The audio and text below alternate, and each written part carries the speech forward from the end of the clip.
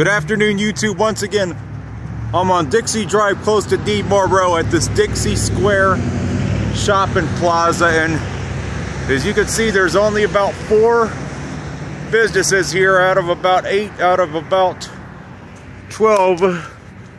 So there is economic collapse here.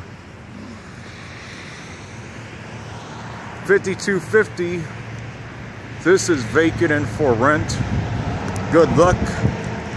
Good luck trying to rent it, because they're everywhere, people.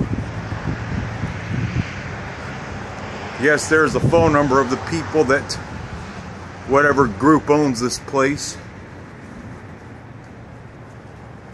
That's vacant. This Pentecostal church, I guess it's still here. Chemtag Fashion is...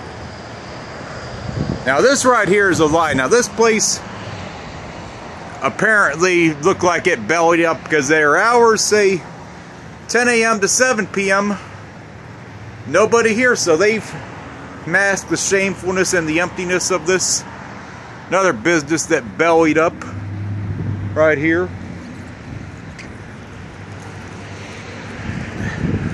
Japanese Suzu restaurant, they're open.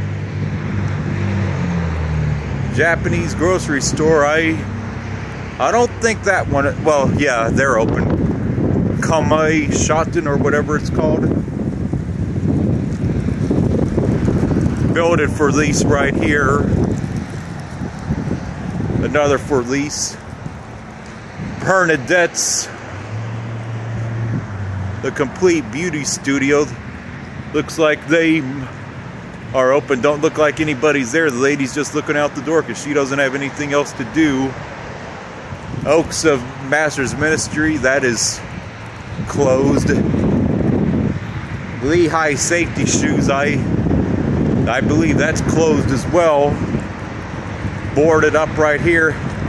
And this used to be a Family Dollar right here.